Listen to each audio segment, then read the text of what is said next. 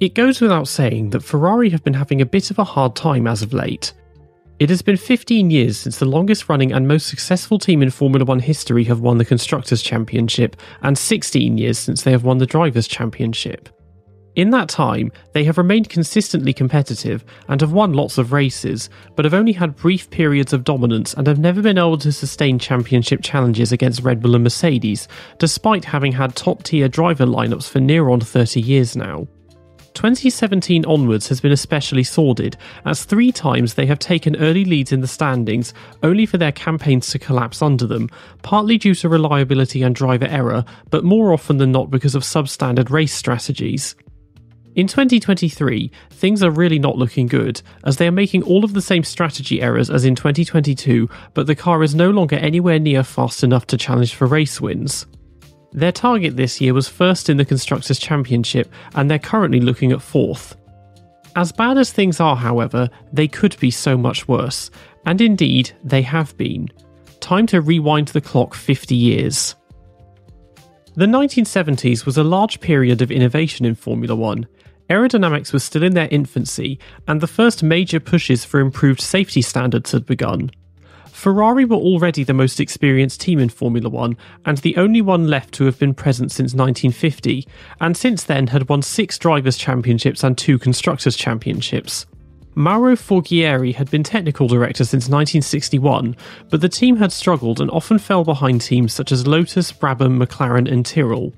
In 1975, Ferrari launched the 312T, which stood out on the grid as almost every other team was running the 3-litre V8 Ford Cosworth DFV engine and a longitudinal Hewland gearbox, whereas the 312T had a 3-litre flat 12 Ferrari Tipo engine and a transverse gearbox of their own design.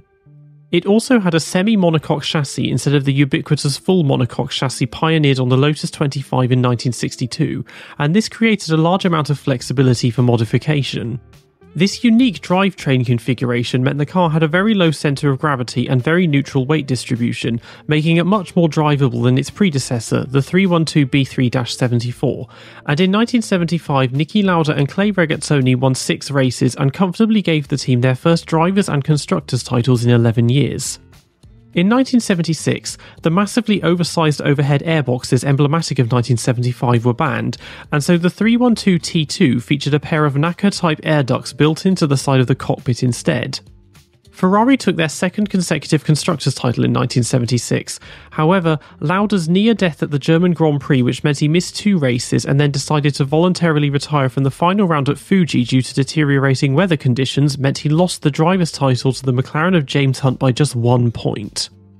A B-spec model of the 312T2 was run in 1977, and here the team started demonstrating the car's versatility and adaptability by using circuit-specific wings at different races, something commonplace today. A 6-wheeled version, dubbed the 312T6, was also tested that had 4 wheels on the rear axle, but this concept was abandoned as it was far beyond the permitted width in the regulations, and Reutemann crashed it heavily in testing at Fiorano. Ferrari also teased the Tifosi with a cleverly doctored image of what appeared to be an 8-wheeled car dubbed the 312T8, but such a car was never built.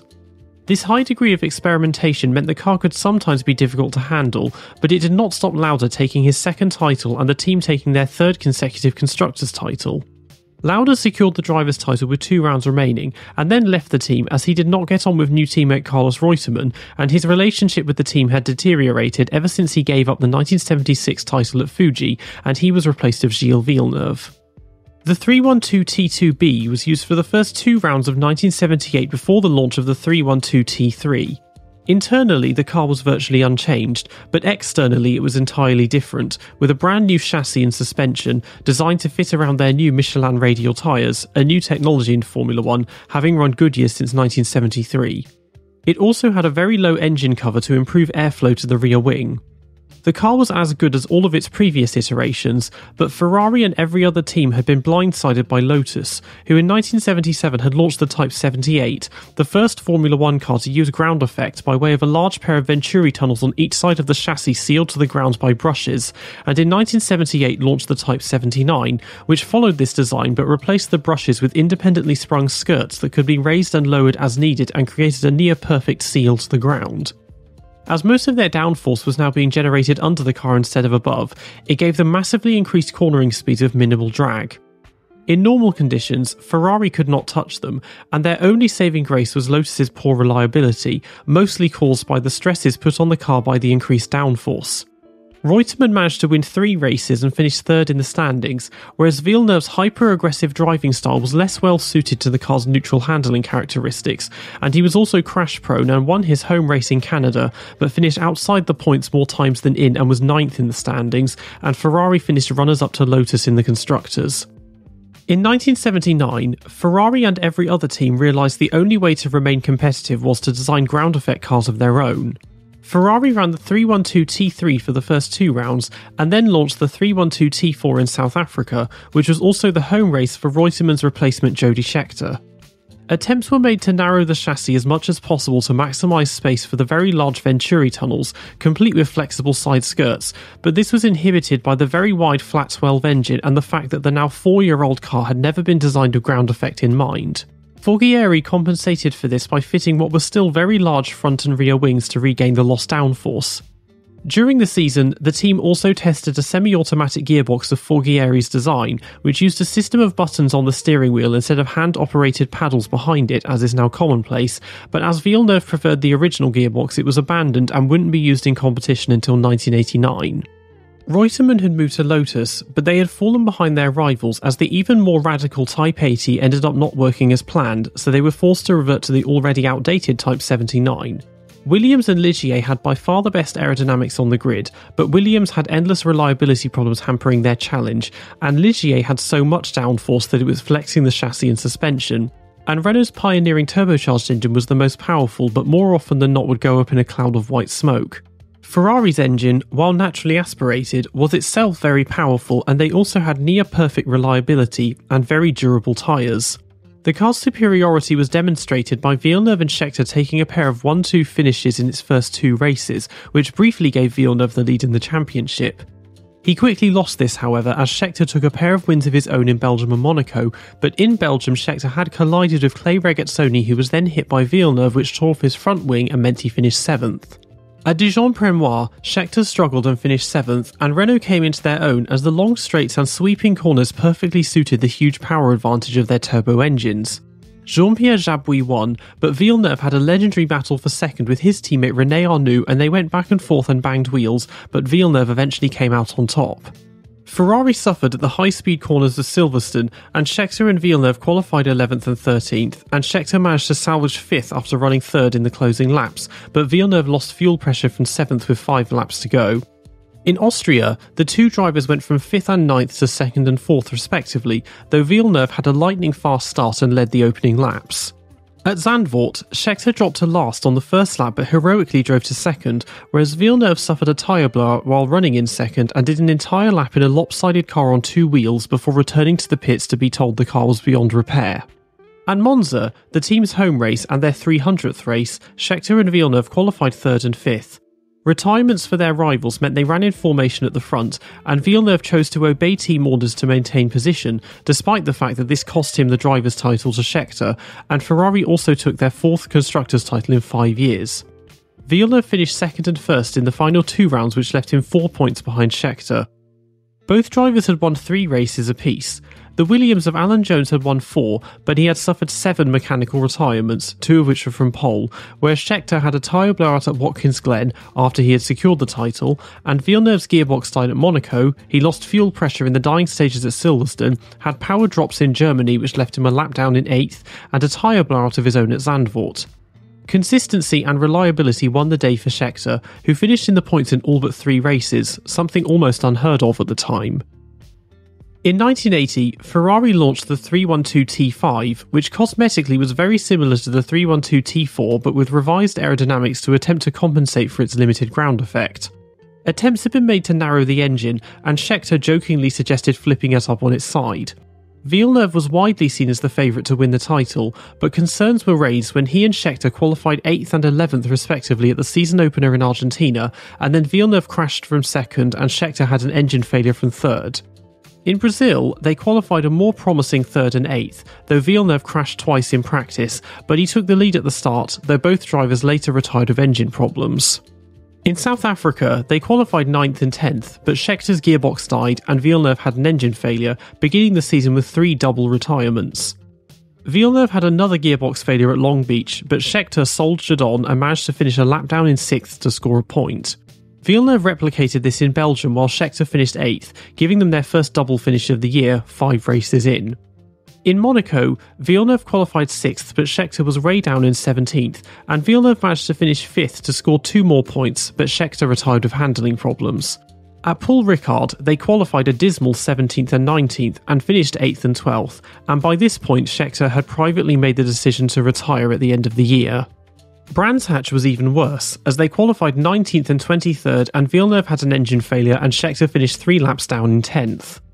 Villeneuve finished 6th from 16th in Germany to score another point while Scheckter went from 21st to 13th. They finished 8th and 13th in Austria and then 7th and 9th at Zandvoort. At their home race at Imola, Villeneuve debuted their turbocharged 1981 car, the 126C, in practice, but used the 312 T5 in the race, and Scheckter had a heavy crash at turn 2 in practice and then made his retirement decision public. Villeneuve crashed at the same place in the race, and the corner now bears his name, and Scheckter finished 8th. In a cold Canada, Villeneuve qualified 22nd, but Scheckter was 26th and failed to qualify for the first time in his Formula 1 career. Villeneuve did better in the race and finished 5th out of 11 finishers, and on the lead lap.